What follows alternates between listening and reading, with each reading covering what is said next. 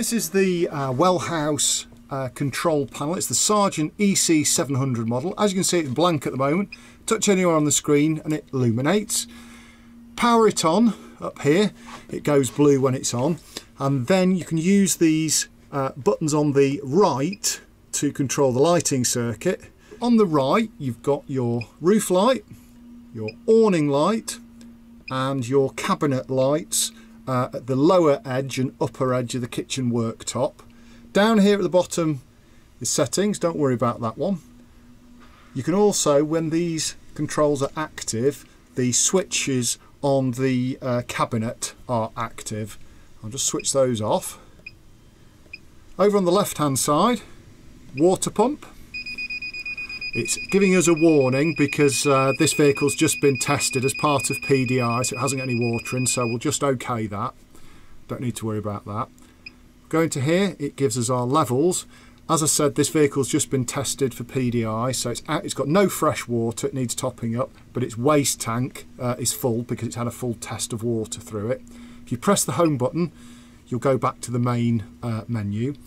And at the bottom, if you press that, this gives you your current battery levels, so the voltage of your leisure battery, your vehicle battery, the mains current and the solar current. So as you can see at the moment, we've got somewhere between 3 and 1.5 amps of solar coming in. Solar is indicated by this sun at the top of the screen. When you're plugged into mains hookup, you'll get a lightning bolt indicating you're plugged in. So to go back from this screen, press the home button again. One thing that you do need to be aware of, if you go into settings, on this screen the active battery select needs to be set to smart. That is what you're drawing power from. So in this case it's a leisure battery. It always really needs to be set on leisure battery. The reason there's the vehicle battery in there is that you can manually select it if for some reason your leisure battery goes flat. But for the vast majority of the time, leave it on the smart setting. You don't need to do anything with that. Fit and forget.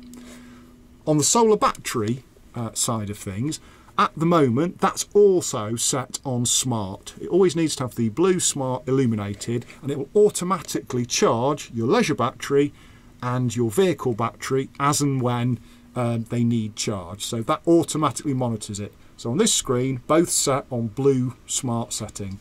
There's an additional point to make here. I'll just press it on again. When your solar panel, when you're plugged into mains hookup, the solar panel will automatically charge your vehicle battery and prioritise that, because obviously the charging system is plugged into the mains and charging at the leisure battery, so it doesn't need solar going into it as well. So the spare solar goes into charging your vehicle battery. Also in the settings menu, you've got various options for your lights, your dimming controls. Right, this one just controls this actual screen itself, so how long it stays on for before it times out, how bright it's lit, that kind of thing. Wellhouse have already preset that, so you shouldn't need to worry about that. Again, time and date is already preset by Wellhouse. And we're back round to the battery and solar select. So leave them both on blue, you'll be fine. And then back to the home page, and there we are. And to switch the system off, so you want to leave the vehicle, you don't want anything left on, just press that. The only other thing that's worth mentioning while we're in this part of the vehicle is this switch here.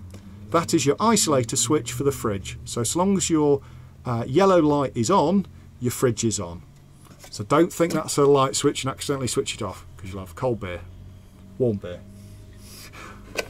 If you forget to switch the system off, it's not a disaster, because as soon as you fire up the vehicle ignition, it will automatically go off, and then when you get back on site you can just switch it back on again. So lazy people don't need to worry about it, you can just drive off.